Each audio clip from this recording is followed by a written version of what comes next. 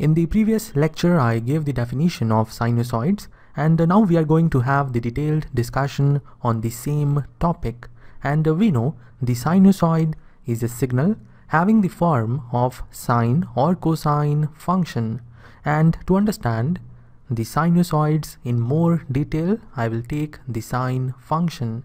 And let us say that the sine function is representing an alternating voltage, and the alternating voltage is Vt. T inside the bracket is telling us that t is the independent variable of this function, and let's say Vt is equal to Vm sine omega t, where Vm is the maximum value of the voltage, or you can call it amplitude. Sine is telling us the nature of the waveform, omega is the angular frequency, t is the time, which is the x-axis in our plot. The value of Vt corresponding to this particular point is Vm, because the point is the maximum extent of the signal when measured from the x-axis. And when you focus on this point, then the corresponding value of Vt is negative of Vm. So this value of Vt is voltage Vm, and this value of Vt is negative of voltage Vm. Now what about the peak to peak amplitude or peak to peak voltage?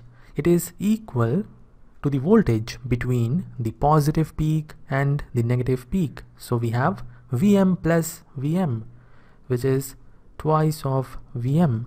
Now when you focus on the signal waveform, you will find there is a particular structure repeated infinite number of times from minus infinity to plus infinity, and therefore we can say that the signal is a periodic signal, and the minimum time after which the signal is repeating, we call it the fundamental time period, and we represent it by uppercase T.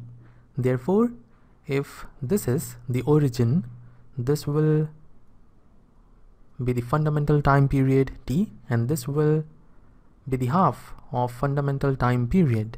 Now what will happen if I shift the entire signal waveform towards the left by the integer multiple of fundamental time period? We will have a new signal which is V t plus n t, and this signal will be same as our initial signal Vt.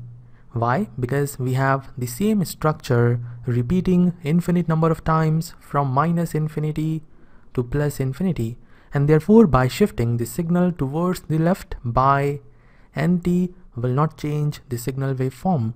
To have more understanding of this particular concept, you may follow the periodic signals lectures in Signals and Systems subject.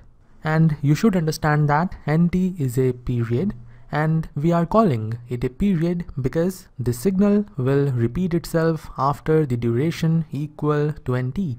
Now let us do the shifting of the signal waveform towards the right by nt, and this means we will have a new signal which is Vt minus nt, and this time also the new signal will be equal to the old signal, and this condition here we call as the condition for a signal to be periodic. So it is condition of periodicity. Any signal in order to be periodic should follow this condition. Now we will move on to the next point. We know the angular frequency omega is equal to 2 pi f, where f is the frequency in hertz and omega is the angular frequency in radians per second. And from here we can say that frequency f will be equal to omega over 2 pi, and we also know that frequency is equal to 1 over the time period, and from here we can write omega over 2 pi is equal to 1 over time period. This implies the time period is equal to 2 pi divided by omega, or we can say that omega is equal to 2 pi divided by the time period. Now what if I change the x-axis from t to omega t? In many waveforms you will find the x-axis as omega t. So it is important to understand what will happen to the values we are having on the x-axis. When t is equal to 0, this implies omega t is also equal to 0, and therefore 0 will remain as it is. Now when t is equal to t over 2, the corresponding value of omega t will be 2 pi over t, because omega is equal to 2 pi over t multiplied to t by 2. And from here we will have omega t equal to pi. So in place of t by 2 we will have pi. Now when t is equal to capital T, we will have corresponding value of omega t equal to 2 pi divided by t multiplied to t. So from here we will have 2 pi. So in place of t we will have 2 pi, and similarly all the other values will change. Now we will move on to the next point. In the next point we will talk about the more general expression of a sinusoid, Vt equal to Vm sine inside the bracket omega t plus minus phi is a more general expression of a sinusoid. In place of sine you can have cos as well. And in this case omega t is the argument, and here we have omega t plus minus phi as the argument, and phi is known as the phase shift, and it may be leading or it may be lagging. To understand it in a more simple manner, let us take signal v1t, which is equal to, let's say, Vm sine omega t. Let us also take one signal having the phase shift of phi, which is leading. So we will have Vm sine omega t plus phi. The third signal is v3t, and this signal will lag v1t by phi. So we have Vm sine omega t minus phi. And we know how the shifting will take place. If we draw the waveform of v1t, we will have something like this.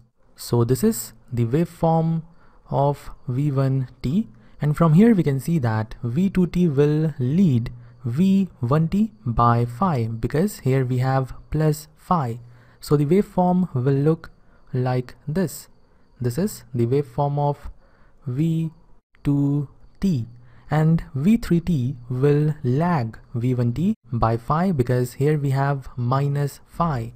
So the waveform will look like this, v3t. So we can see that when omega t is equal to 0, v1t is also 0. When omega t is equal to negative of phi, v2t is 0.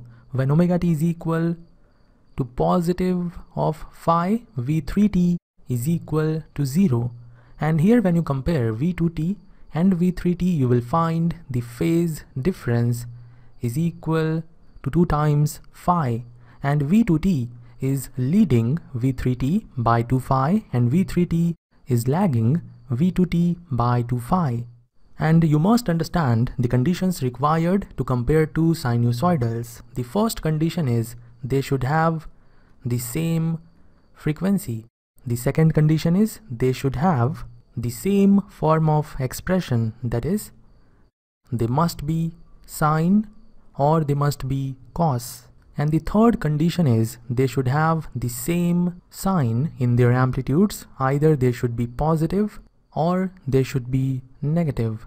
If one is positive and other is negative, then there will be shift of 180 degrees.